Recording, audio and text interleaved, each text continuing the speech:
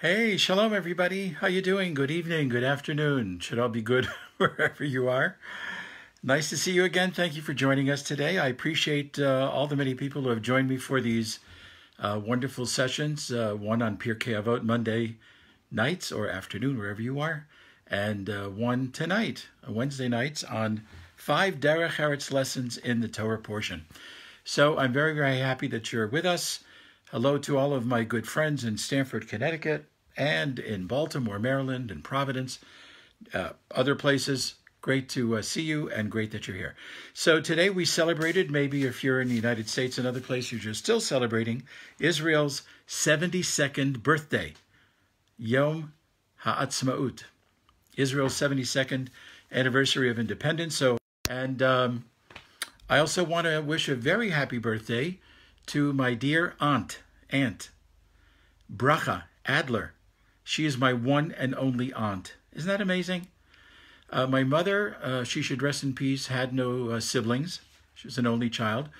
My father, he should rest in peace, had one brother who was murdered in the Holocaust. Another brother, my Uncle David, he should rest in peace. And Uncle David was married to Bracha, who's my aunt, who's 90 today.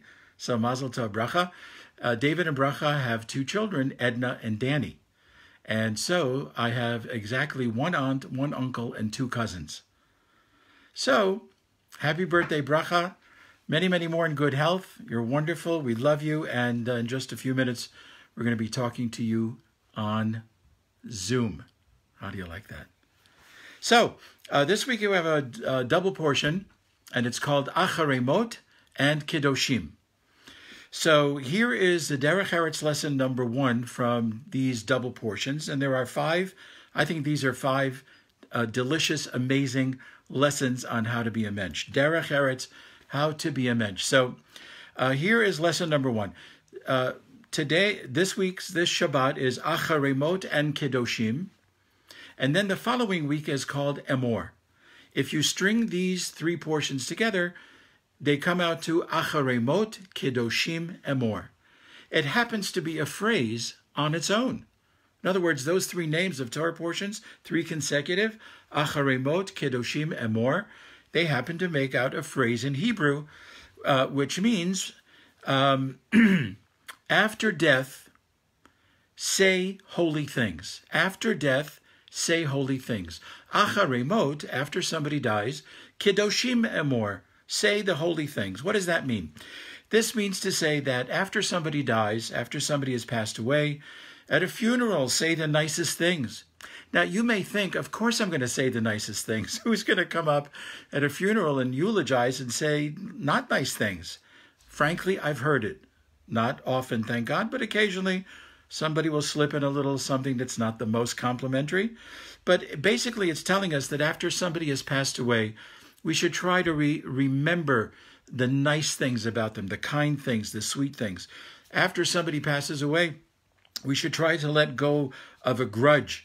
It doesn't necessarily mean to put that person on a pedestal. Maybe they don't belong there. You know, people have different kinds of relationships. But what it does mean is it means that after somebody dies, to be kind and to be gentle when speaking about them and when thinking about them. Achreimot, after somebody dies, Kedoshim Emor, say holy or nice or kind or sensitive things. That's the traditional or the classic message of stringing these 3 Torah portion names together.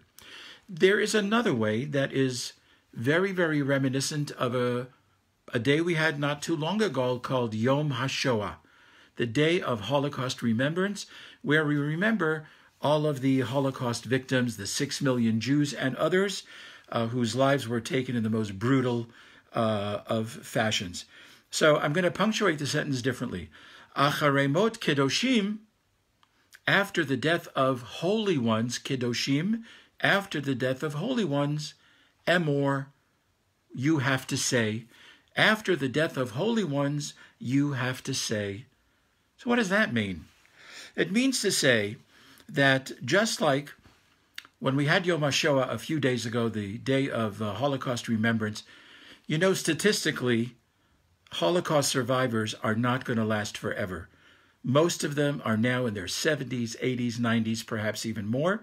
And unfortunately, every year, a significant amount of Holocaust survivors pass away. My Uncle David was a Holocaust survivor. My parents were Holocaust survivors. In the thousands every year, you have to imagine, because they're getting older and older. So once a Holocaust survivor passes away, who is going to tell their story? Who's going to fill in that gap when the survivor himself or herself is not able to tell their story and verify that the Holocaust actually happened? Because here we have primary witnesses. After they're gone, who's going to tell their story? And the answer is us. We, not the French. We have to tell their story. Achreimot Kedoshim, after the holy ones, the Kedoshim in Hebrew, after the holy ones have passed away, Emor. We have to be the speakers for them. We have to tell their story. We have to fill in the gap that will be left by their passing. So that's the first Derech Eretz lesson, to say nice things after somebody has passed away, and also to continue the stories of people we love. Here it's specifically talking about those victims of the Holocaust, or anybody who we call Kedoshim in Hebrew, the holy and the pure, victims of terror. People in that kind of a category, once they're gone, who will tell their story? And the answer is we. We have to tell their story. We have to continue their legacy, their story, their intricate and integral part of history. So that's lesson number 1. Lesson number 2 is in Leviticus. It's chapter 18, verse 5 in Leviticus. I always thought it was like a dog's name. Here, Leviticus. Leviticus. No. No, come. Anyway, it's a name of a book. It's the name of one of the 5 books of Moses. Here's what it says in Hebrew, and then I'll translate into English. Ushamartem et chukotai v'et mishpatai. You shall keep my laws and my ordinances. Asher ya'aseh otam ha'adam, that which a person will carry out. V'chai bahem, and you shall live by them. Ani Hashem, I am the Lord your God. That's the important part of this teaching. V'chai bahem, the laws, the statutes, etc. You shall live by them. So what does that mean? And what's that got to do with any lesson of Derech Eretz? So the traditional understanding of you shall live by them is that all of these laws and statutes, etc., they should be part of your life. In other words, they shouldn't be external to your daily living. Weave them into your daily life, all the laws, statutes, etc. Weave them as part of your daily life. Another understanding of this is that v'chai bahem, and you shall live by them. It means to say that with all the laws, etc., the morals and values in the Torah, the people have to live with each other by them. You have to live by them as a community. You have to be amicable with each other. Amicable? I think so. It's a lodge. Isn't that kind of a lodge? If I was in it, I would be extra lodge. Anyway, you have to be amicable. We have to get along with each other. With the laws of the Torah, they are meant to help us as a society get along with each other, be nice and kind and sensitive with each other, to the point that if we don't use our Torah laws that way, we have to re-examine what we're doing. You know, if we're not getting together and we're not friendly with each other, we're not kind and at least tolerant of each other, then I can't say there's something wrong with the law, because we believe the law of God is perfect and immutable.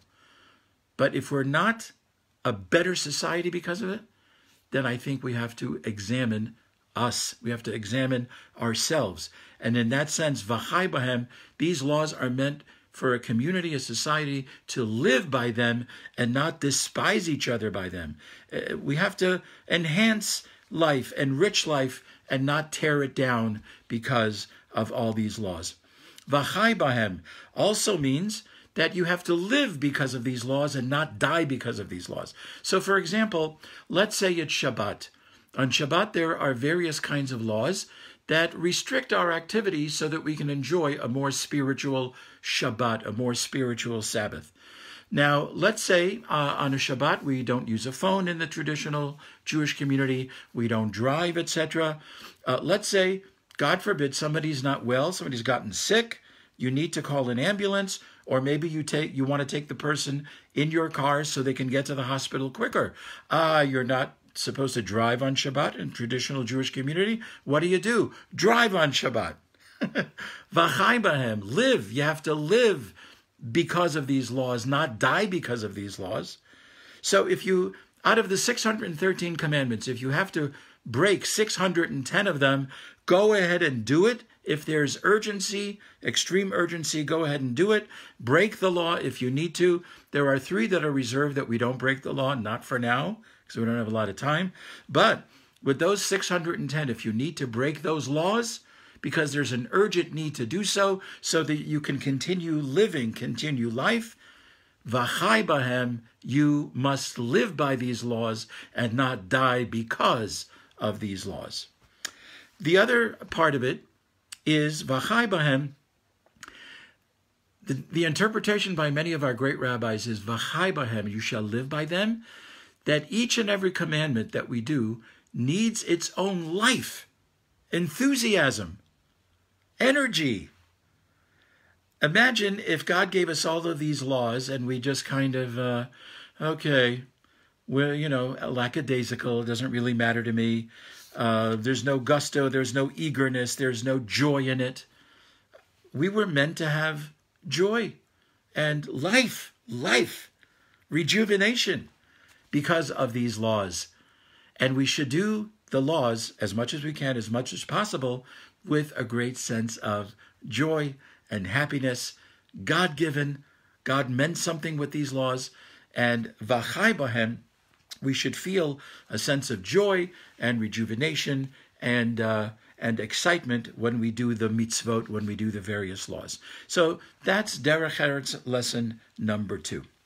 Number 3 involves something that in the Torah portions that we read this week, it involves Yom Kippur, the Jewish Day of Atonement, the most holy day of the Jewish year.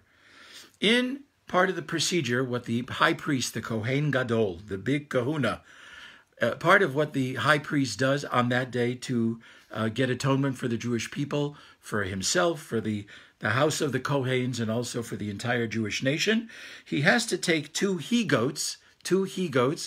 Those of you that are more involved with farming, etc., there's probably a name for a he-goat. But in the Torah, they call it he-goats. And she-goats wherever he goats, I'm pretty sure. Anyway, so what happens? The Kohen has to take 2 he-goats, and he has to take 2 pieces of paper. Maybe they're not 2 pieces of paper, 2 things. And he has to pick these 2 things out of a, hat, out of something. One will say to God, and the other one will say to Azazel, which is one of these he-goats is going to be offered as a sacrifice. The other one of these he-goats is also going to meet its demise by being escorted to a cliff. And thank you for not asking me what happens at the cliff, okay? You'll have to read your cliff notes, all right? So here's the story. He has to take, again, 2 pieces of paper, 2 somethings. On one head of the he-goat, it says to God as a sacrifice. On the other head of the he-goat, it says to Azazel. It's going to meet its demise in another very, very different kind of a way. So I mention this because this is reminiscent of 2 other pieces of paper that are supposed to help us be Derech Eretz people, okay? Here is a quote from Rabbi Simcha Bunim of Pshisch. Good luck with that, okay? If you're going to say it now, I'm going to move away. Pshisch, okay? Thank you. Pshisch must be in Russia, Poland. I really don't know. Here's what he said. Everybody should have 2 pockets, at least 2 pockets.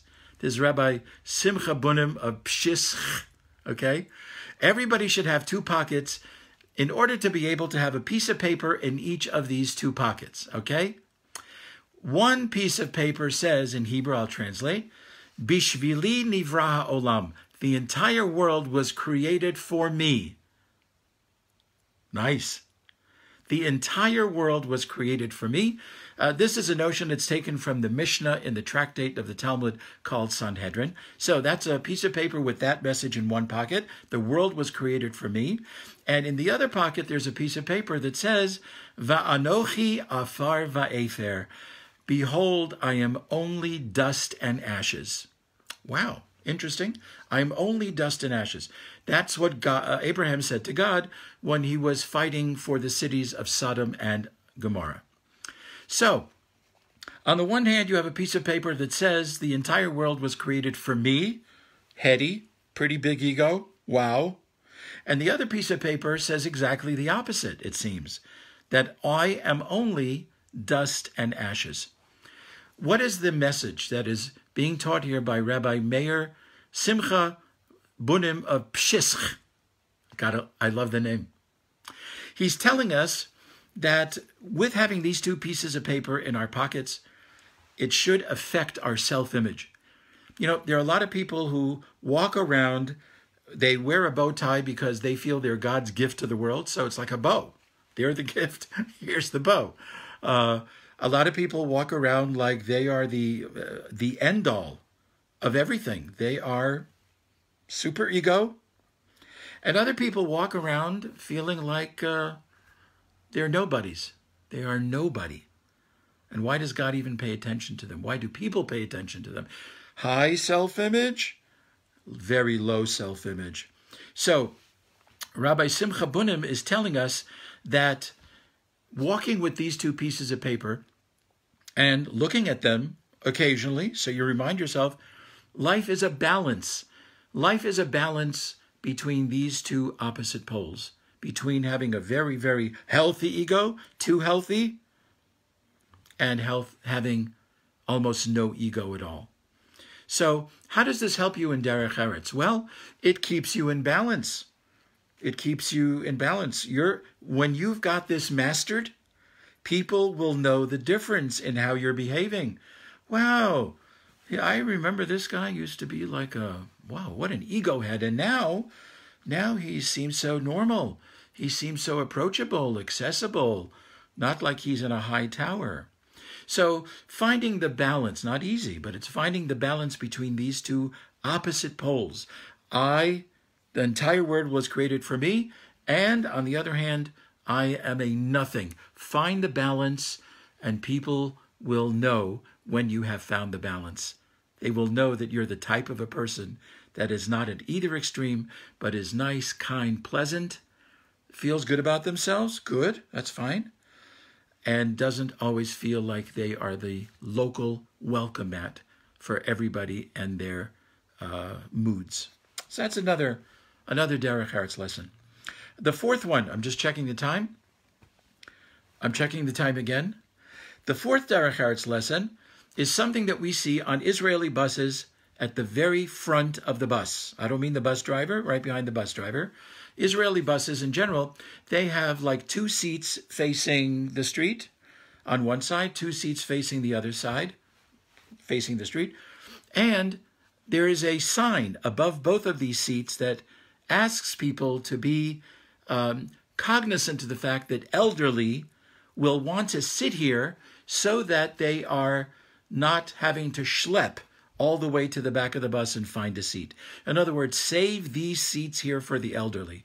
And there is a sign in Hebrew words, and it says the following, taken straight from our Torah reading this week of Kedoshim. It says, Mipnei sevat takum v'hadarta penei zaken. You shall honor the presence of a sage, and before the elderly you shall rise. Mipnei sevat takum. You shall rise in the presence of the elderly. V'hadarta penei zaken. You shall give honor, literally to the face, but it means to the presence of one who is elderly.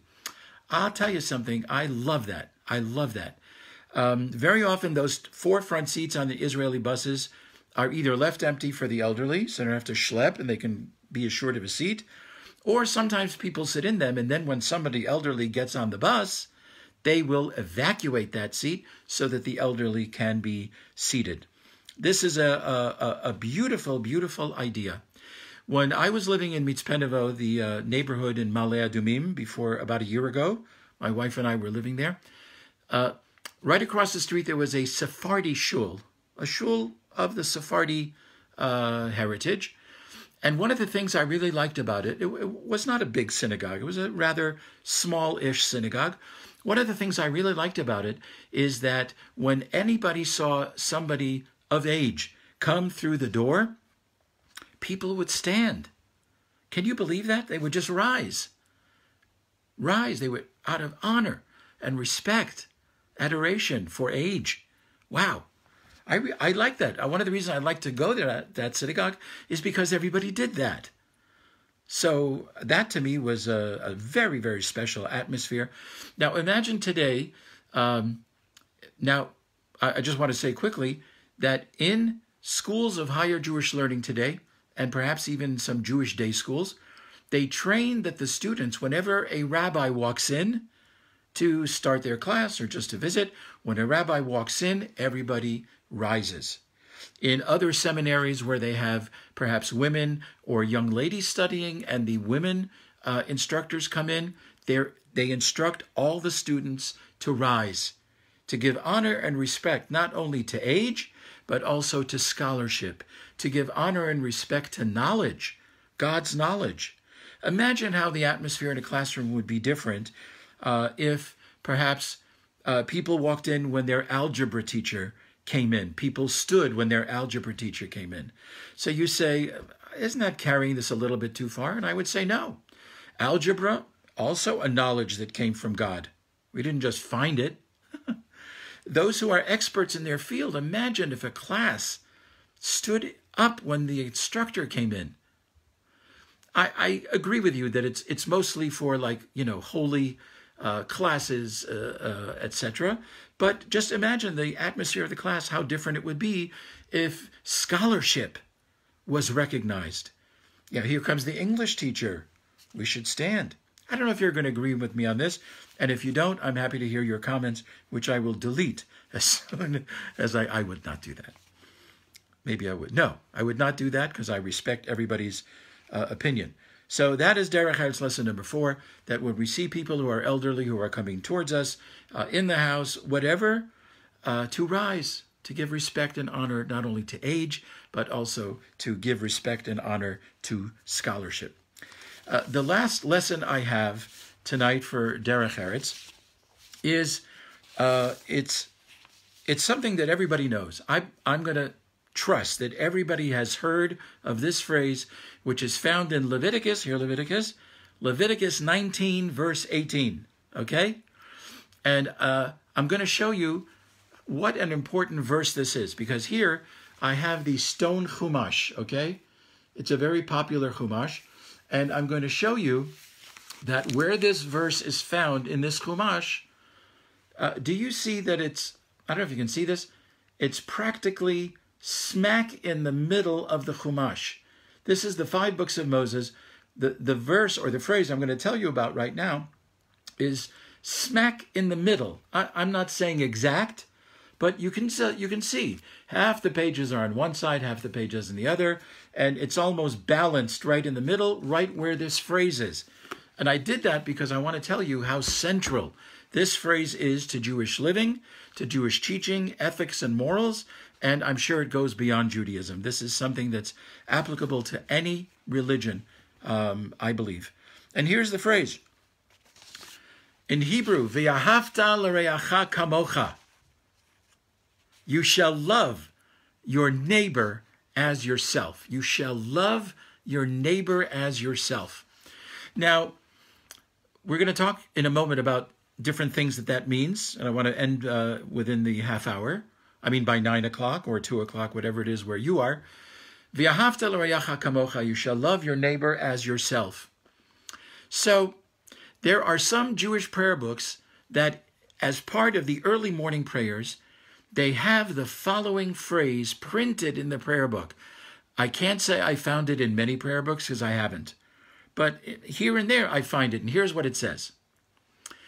It says that every day a person should begin their prayers and begin their day at some point in the beginning of the day by saying, Hineni muchan umzuman.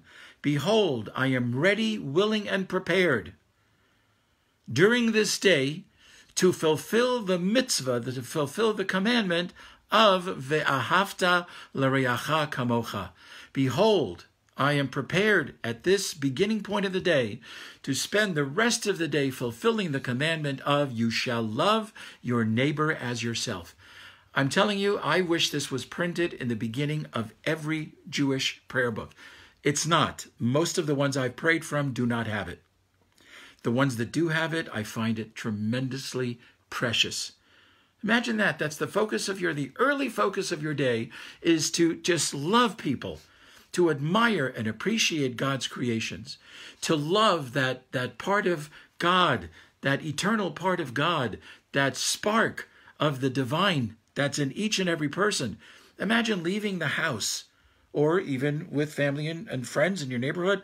Imagine having that focus right away in the very, very outset before you step into all of your activities. I am ready, prepared, and willing to fulfill the commandment of you shall love your neighbor as yourself. So what does that mean in the last 5 or so minutes that we have? Can we really love everybody? Can we? I mean, can we talk? Can we really love everybody? And the answer is the saints among us can love everybody. But how many saints are there among us? Especially in the Jewish traditions, there's humans who are saints, but it's a saintly thing to do, to love everybody. So one aspect of you shall love your neighbor as yourself is to at least wish others the same success and prosperity as you would wish for yourself. To wish them the same. I don't know if I love them that much, but at least, minimally, I wish the other person, and I'll help them if I can, to have the same success, prosperity, respect as I would want for myself. To treat each other with respect, at least respect. At least to treat each other with kindness and sensitivity. And exactly what the Torah says, you shall love your neighbor as yourself.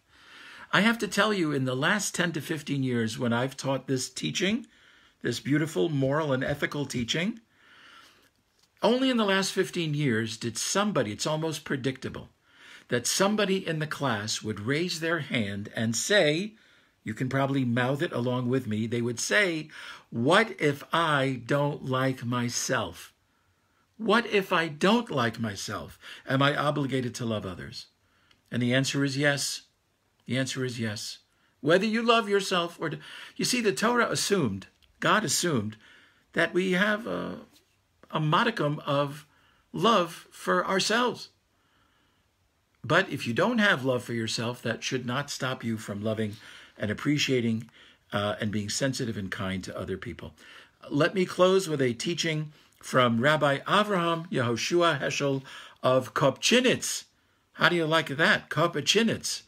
Not Pshich, Kopchinitz. Rabbi Avraham Yehoshua Heschel of Kopchinitz. Here's what he had to say, and with this we will close our session tonight. He said, you shall love your neighbor as yourself.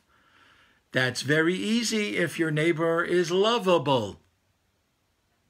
If they're lovable, it's a no-brainer. What it really means to say is that you also have to love the ones who are hard to love. Love the ones who are hard to love. And that's already that's a job, to love the ones who are hard to love. And so we try to take a look at people in our society who have all different kinds of things, go through all different kinds of experiences, etc. And the ones who look hard to love, the ones who seem hard to love, that's a good place to put our efforts. What's the idea? The more love we give them, the more they will come to love themselves. And when they love themselves, they're not going to be that hard to love.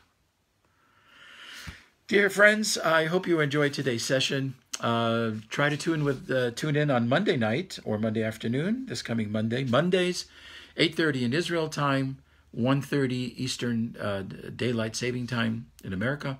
Wednesday nights here, 5 Derech Eretz lessons in the weekly Torah portion, as well as 8:30 at night here in Israel, 1:30 Eastern Standard Daylight Saving, whatever you call it, in America. Thank you for joining us today. I really appreciate it. Have a great, great week. Happy birthday, Israel, again, 72. And happy birthday to my dear Aunt Bracha, who is 90 years old. God bless her today. Take care, everybody. Have a great week and enjoy the Torah portions and eventually Shabbat Shalom. Bye-bye now.